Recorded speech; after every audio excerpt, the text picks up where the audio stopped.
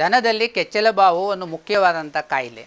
ಇದರ ಮುಖ್ಯ ಲಕ್ಷಣ ಏನೆಂದರೆ 4 ಮೊಲೆಗಳು ಯಾವುದಾದ್ರೂ ಒಂದು ಮೊಲೆ ಭಾಗ ದಪ್ಪವಾಗುವುದು, ಗಟ್ಟಿಯಾಗುವುದು, ಹಾಲು ಜಂಡು ಬರುವಂಥದ್ದು, ಮತ್ತು ದನ ಜ್ವರಕ್ಕೆ ಹೋಗುವಂಥದ್ದು ಹಾಗೂ ಆಹಾರವನ್ನು ಬಿಡುವಂಥದ್ದು ಇದು ಈ ರೋಗದ ಲಕ್ಷಣ.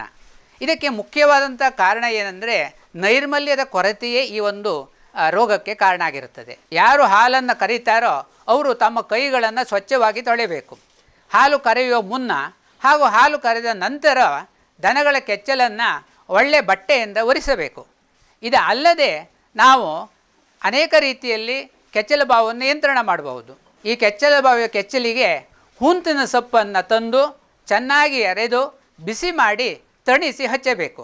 ಅದು ಅಲ್ಲದೇ ಇದ್ದರೆ ಈರುಳ್ಳಿ ರಸ, ಲಿಂಬು ರಸ, ಹಾಗೆ ತೆಂಗಿನ ಎಣ್ಣೆ, ಅರಿಶಿನ ಮಿಕ್ಸ್ ಮಾಡಿ ಅದನ್ನು ಹಚ್ಚಬೇಕು.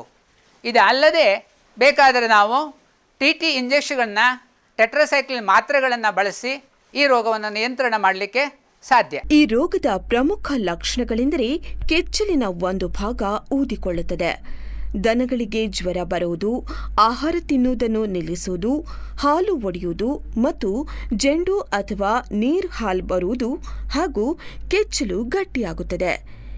ಈ ರೋಗ ನೈರ್ಮಲ್ಯದ ಕೊರತೆಯಿಂದ ಬರುತ್ತದೆ. ಇದನ್ನು ಆದಷ್ಟು ಬೇಗ ಗುರುತಿಸಿ ಕೆಚ್ಚಲಿಗೆ ಅರಸಿನ, ನಿಂಬು ರಸ, ಈರುಳ್ಳಿ ರಸ ಮಿಶ್ರಣ ಮಾಡಿ ಹಚ್ಚಬೇಕು ಮತ್ತು ಹುಂತದ ಸೊಪ್ಪನ್ನು ಅರೆದು ಬಿಸಿ ಮಾಡಿ ತಣಿಸಿ ಕೆಚ್ಚಲಿಗೆ ಹಚ್ಚಬೇಕು. ದನಗಳಿಗೆ ರಬ್ಬರ್ ಮ್ಯಾಟ್ ಬಳಸಿದರೆ ಉತ್ತಮ. ಇದರ ಜೊತೆಗೆ ಪ್ರತಿದಿನ ಹಟ್ಟಿಯನ್ನು ಬ್ಲೀಚಿಂಗ್ ಪೌಡರ್ ಅಥವಾ ಸುಣ್ಣ ಬಳಸಿ ತೊಳೆಯಬೇಕು. ಉಳಿದ ದನಗಳ ಹಾಲನ್ನು ಮೊದಲು ಕರೆದು ನಂತರ ರೋಗಬಾಧೆ ಇರುವ ಹಸುವನ್ನು ಕರೆಯಬೇಕು. ಕೆಚ್ಚಲು ಬಾವಿನಿಂದ ಬಳಲುತ್ತಿರುವ ದನದ ಹಾಲನ್ನು ದೂರ ಚೆಲ್ಲಬೇಕು.